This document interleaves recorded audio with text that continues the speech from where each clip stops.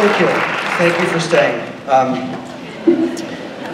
One does not make a movie by oneself. I had hundreds of people help me make this. Hundreds of people went on this mad journey with me. I'm totally humbled by their dedication and forever in debt for their contributions.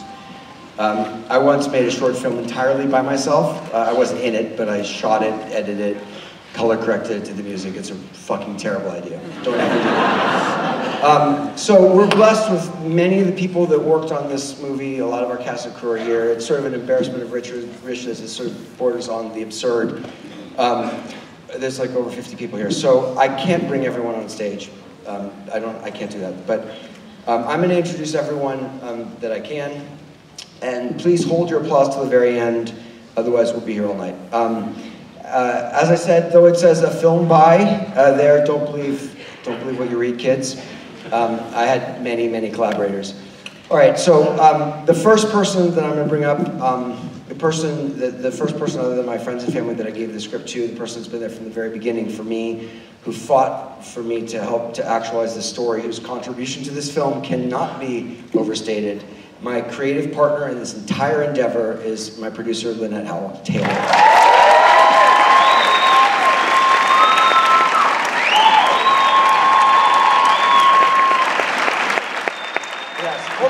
Okay, then the next person, if there's a more supportive and filmmaker-friendly financier producer out there than Shivani Rawat of Shivhan's Pictures, I'd be amazed.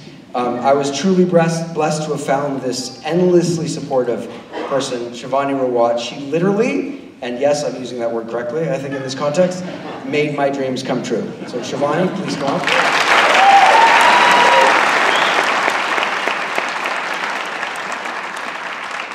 Then next, I'm going to bring up Jamie Patrikoff and Monica Levinson, also producers.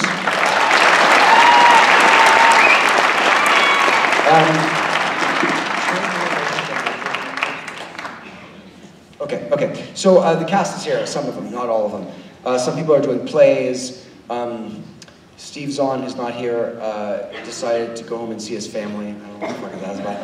He's been shooting nonstop for 6 months, and it was either coming here for 24 hours or going to see his family, and he made the right choice, so he's not here. But I'm going to start bringing people up. Trin Miller, who plays Leslie. Trin, are you here? Louise Hobson, are you here? Louise? Teddy Van E. Missy Pyle. Catherine Hahn. Erin Moriarty. And then the central family is Charlie Shotwell, who played Ryan.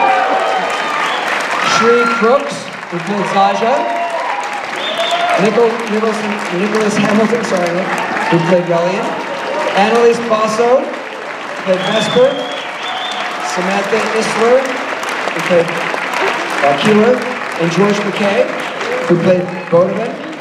And lastly, this man needs no introduction, but I'm going to introduce him.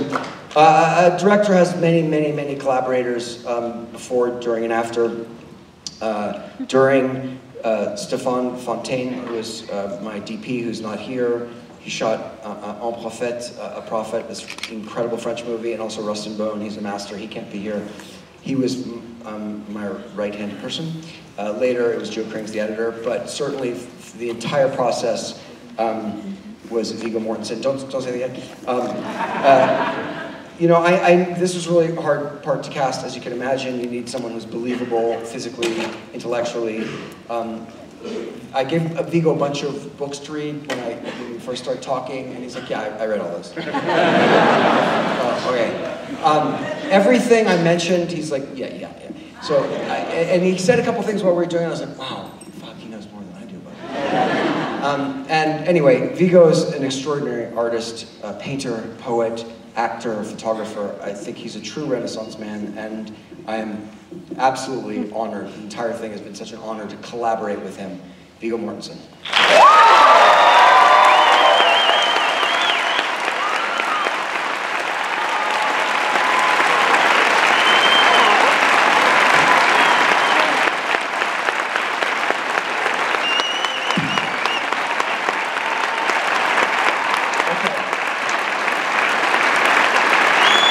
I'm going to quickly run through a couple of people. There's a lot of people here, and that's all I'm going to bring up on stage. But I'm going to thank co-producers Louise Runge, Samantha Hausman, and Crystal Powell. Exec producers Declan Baldwin and David Mancad. I have to do a little parenthetical here. My second wife and therapist, the man who literally lived with me in the same apartment for months on end, and who really has had as much to do with making this movie as anyone, the ever-patient editor, Joe Krings. Russell Barnes, production designer, is here. Alex Summers, composer. Chris Doritas, music supervisor. Jeannie McCarthy, casting director. Leo Moreno and everyone at Local Hero. Connor Flanagan, Derek Iger, and David Gaddy. If I've missed you, I apologize. There are a lot more people. In fact, all of you worked on the movie, and that's why you're so enthusiastic. All right, thank you for your indulgence. What's that? Questions? Yes. Should we take some questions? How about up in the gallery up there? Anybody?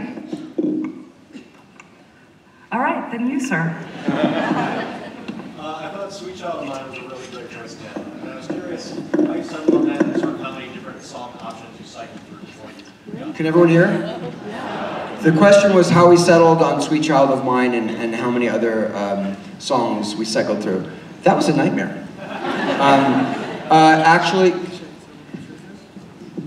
okay.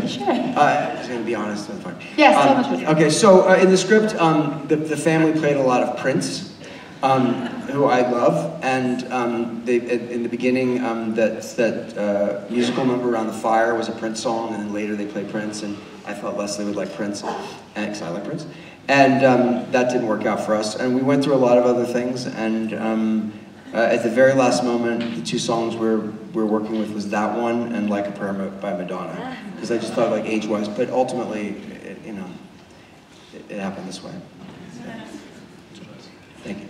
I have this crazy question for you. Okay. Did you write this with Viggo in mind? Because it sure does feel like it. And how was it?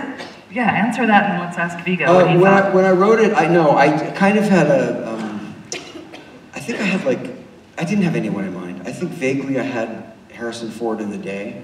When he was, 40, no, I mean, that's not an insult to him, he's an amazing actor, but I didn't really think, he obviously wasn't going to play the part, I didn't really think about it, and then when it came time to casting, I was like, well, who's going to play this part? We have to, and the first person I thought was Viggo, absolutely, it was Viggo.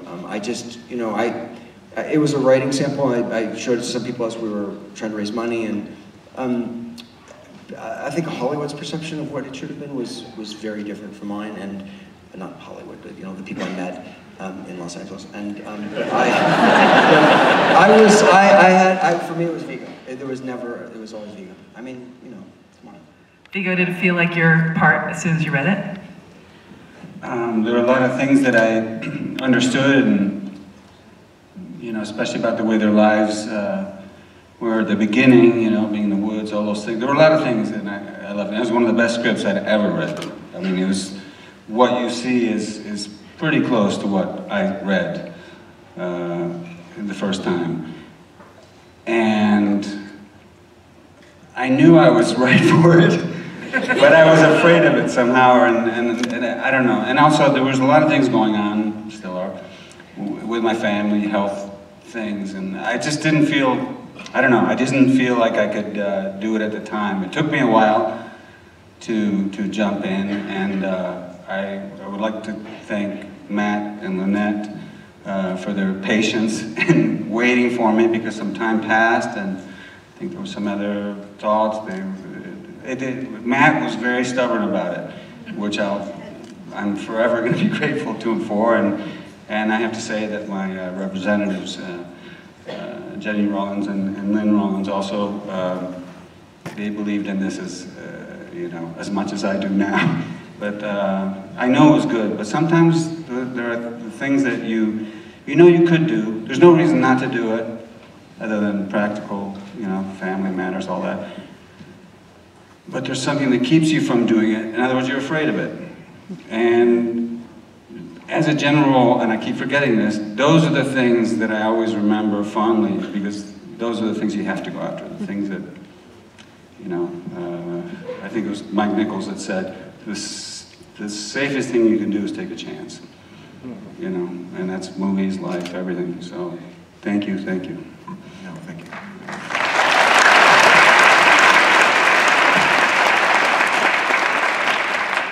Back there, sir, or madam, I can't see. The casting for the kids was outstanding. You guys did a great job.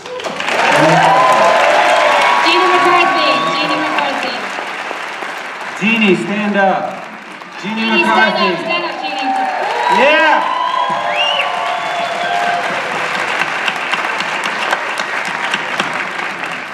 Do you cast the children, or is it a little bit difficult? Don't work with children or animals. We have both. Casting, I always believed that we'd find the kids. I really did. I just thought they're out there. And it just took time and patience. And we did a pretty rigorous audition process. We saw kids from every English-speaking country in the world, I think. Maybe not all. You know, George is from England, and Nick is from Australia. We saw people from everywhere, New Zealand, Canada, and it just took time. You know, it just took time, and we had a long audition process and then a callback process, and we had them, you know, special skills. Yeah, and you know, the hardest thing was making the leap of faith, because you know, you need kids that looked physically active, that were strong physically, that could say the language and sound like they knew what they were talking about, that could play instruments, that, you know, there's all these requirements, and it's a tall order. And I personally just ultimately cast the kids that I thought were the best actors for the part, and thought hopefully we can fake the other stuff. You know, there's some kids who are amazing gymnasts and could do amazing things, but I just thought, you know, for me, most great film moments are acting moments, are, you know, human moments that move me, and I needed that from them. So. Yeah. That being said, none of the stuff is fake. It is Sammy That's singing, true. George. I mean, everyone plays a guitar. Bellion plays. I mean, it's all real. Yeah, that's right. That's true. Over there, please, yeah.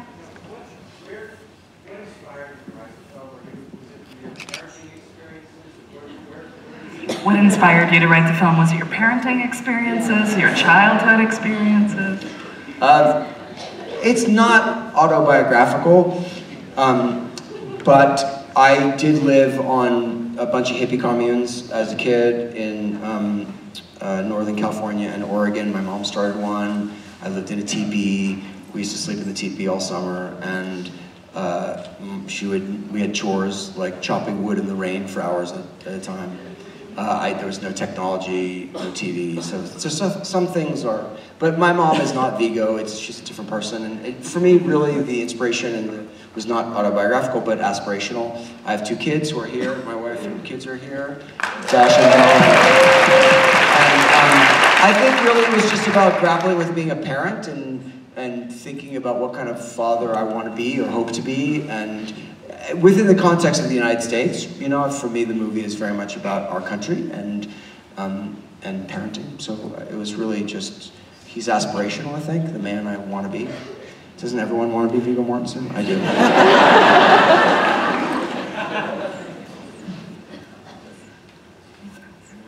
Oh, yes, sir. Yes, I was wondering about the preparation for the wilderness part of the film. What did the kids have to go through to prepare for the film, and did they take anything from that after the film was over? Why don't we let someone else speak? Guys, you've talked? Who wants to talk? Take it, go. He's ready. Well, yeah, we did a bunch of training for the rock climbing, for instance, and we went on a sort of survival day or 2 days and a night where we learned to track. I think genuinely the most satisfying thing I've ever done in my life is build a fire from scratch. And we built a tent that we then all slept in together out of sticks and ferns and moss. So yeah, that was a kind of bonding experience as well. But yeah, it's freaking you out listening to him, isn't it? Say that again? It's such a freaking out. People are freaking out listening to you. They're like, oh, listen to his accent. Get really land and. But yeah, everything that was necessary, we just got ready for. We did that. It was like 2 weeks or so, we got there a little early so we could just do all the training. Not only did we do like rock climbing and the survival camp for a day or so, we also did like this bow and arrow lesson and yoga classes, but we had a long time to prepare for it. And some of it, like on the mountain scene, we weren't really that high. That was a green scene. So some of it wasn't really real. So. It was high enough for me though. It wasn't. I was the biggest chicken shit of everybody, the whole family. But at lunchtime, I'm up there, I was holding on. I was like that the whole day. Fear of heights. And high enough. Yeah, you and George were pretty high. Actually. And then everybody's like climbing down. Viggo, you coming down watching? No, I was just stay here. And but you don't want to stay there all day. No, yeah, it's beautiful. It was terrible. But I have to say that, especially when you work with young actors, which I've done several times, I've been lucky almost always, but never like this. You do, if someone's very young, like you two guys in particular, Charlie and Sheree, you do a take, you do two, maybe, and then, kids naturally tend to get bored or their focus, so forth. I mean, I've never worked with a team of actors, seriously, on any movie, play, anything that's so committed, so prepared, so on top of it. It was an amazing experience, and the casting that was done by Jeannie and Matt, which I was glad to be part of towards the end, a little bit just as far as reading and trying to help. That was amazing. And then seeing how everybody worked as a team, and a lot of it's Matt, what he did for us. Just because you're an actor, just because you're a really good actor, doesn't mean you're going to be a very good director. You have to like actors. There's actors that don't like other actors, and they're competitive, whatever. Or they don't pay attention, they just learn their lines, and they don't really pay attention to what happens with different kinds of actors, and every actor is different. And the best directors, in my opinion, they do a great job of casting, hopefully, and then they kind of let you do your thing, and they watch everything, they pay attention to everything, and they can sense almost before you do when you're getting in trouble, you're not sure what's going on. And then they step in, they help you solve problems. That's what it's about. And if they're really great, like Matt, they're not afraid to say, I don't know. Let's just try it again. He took the pressure off on a shoot where there was quite a bit of pressure because we didn't have endless time to shoot all these things. We had to really move. And he was great. But the bond that he also inspired by having us there early, by doing all this training, that was amazing, but it wouldn't happen if we didn't have such an awesome family of actors. I was so happy watching this movie. All of us together watching this. I just love this family. I love this family.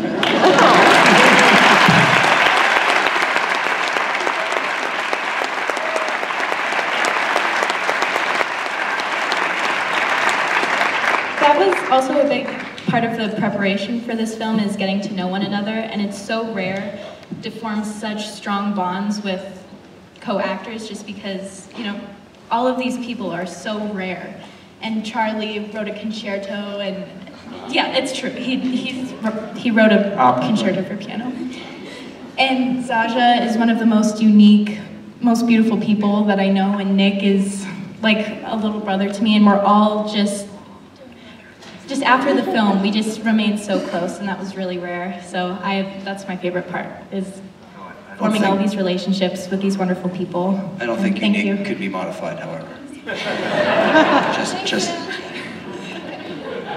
Oh, speaking of training, by the way, Matt made us sign a contract, okay? Because he wanted us to be like our characters. So he's like, you won't eat sugar, and you won't be on your phone, whatever. And that's fine, that's okay. But then the very first day of rehearsal, I ate a donut, and they made fun of me for it the whole entire 3 months that we were there.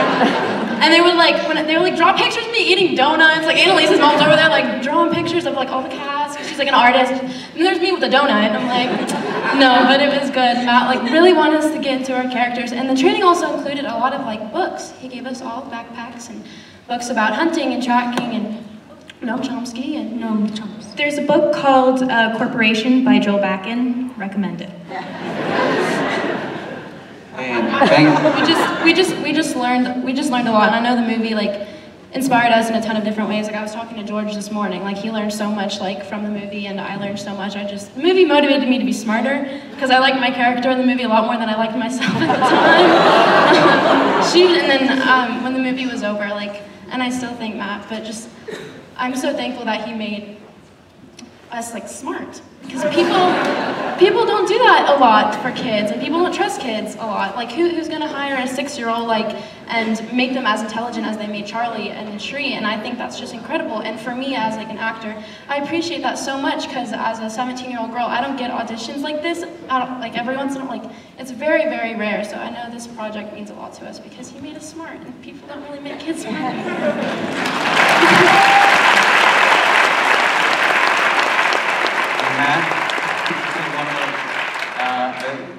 You also need people who put up the money to make the movie, who, when you have a very special project like this, that respect the way Shivani Rawat has done from start to finish. Matt's writing, directing, and his final cut, right to here to Sundance. And that's rare, because this is, you know, this is a movie that it's gonna offend some people at some point. I don't know. I mean, I'm so glad that you all stayed. It's very rare in a Q&A session to see the whole theater full still. But there's gonna be places where people get up and leave, probably. It's gonna offend their sensibilities. Like you, I see you're leaving. No, they got stuff to do. Bye. This family doesn't want to let you get away with anything. No, but Shivani, thank you. Thank you.